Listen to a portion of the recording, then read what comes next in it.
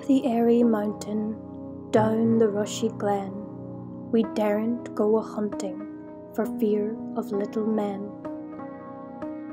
Wee folk, good folk, trooping all together, green jacket, red cap, and white owl's feather. Down along the rocky shore some make their home. They live on crispy pancakes of yellow tide foam. Some in the reeds of the black mountain lake, with frogs for their watchdogs, all night awake.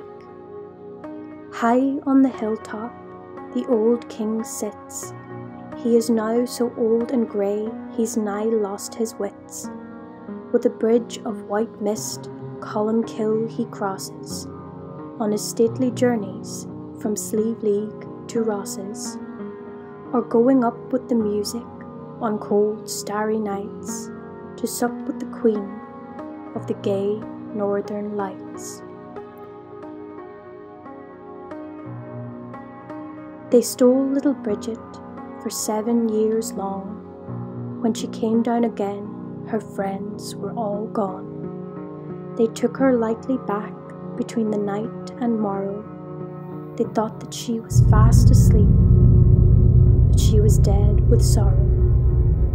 They have kept her ever since, deep within the lake, on a bed of fig leaves, watching till she wake.